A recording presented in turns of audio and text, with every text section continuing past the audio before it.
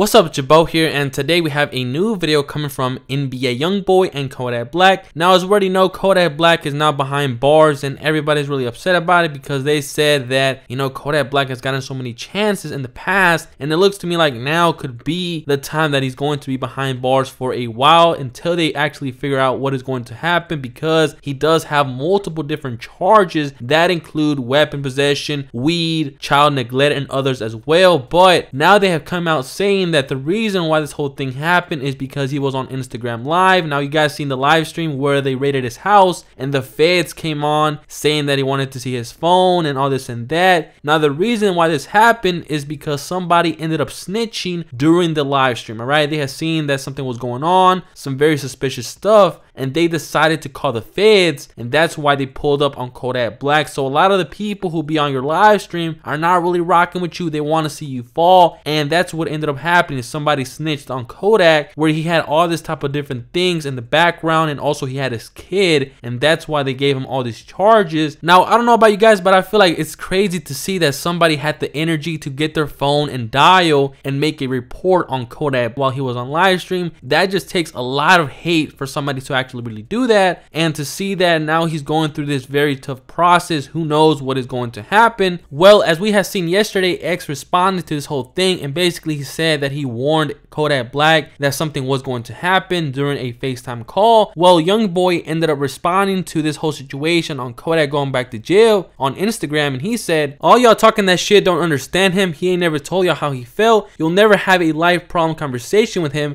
Bitch, he ain't tell y'all why he do this or that, so basically y'all don't know. But fuck all y'all, you know what it is with me until I see him again. He ain't like you. I don't like you. Respond when you see." Now, I know some of you guys in the comments are going to be like, damn, what did he just read? What is he talking about? Youngboy needs to go back to school. Well, basically what I think he is saying here is that obviously he is rocking with Kodak. He got his back. And also what he's saying here is that if Kodak Black doesn't like an individual, he's obviously not going to be rocking with him either, because why would he associate with an individual that Kodak Black doesn't like? That's what I think he's saying. I don't know, but let me know down in the comments if I am right. If not, let me know exactly what Youngboy is saying in this caption, because right now a lot of people are very sad that he's now behind bars, but all we have to do is just wait and see what's going to happen, because he did get denied bail as well when he did appear in court today. And that is it for this video. Comment down below and let me know what you guys think. Hit that like button, subscribe to the channel if you are new, hit that bell to be notified every time I upload a video. But yeah, I'm out. Want titties, I pay for it. Get out of there when I wake up. I pass the ball, I don't lay up. I'm a big boss, I gotta say so. They'll wipe you down if I say so. Dracos on Dracos on Dracos on Dracos. Fathers on fathers on fathers.